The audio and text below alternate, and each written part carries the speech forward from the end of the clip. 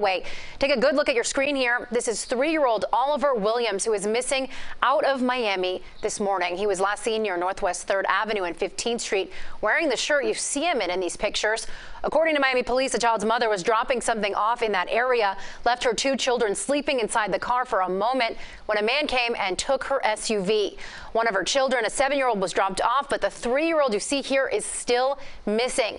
The SUV he was in, a gray Santa Fe. If you have any information, you are asked to call police right away.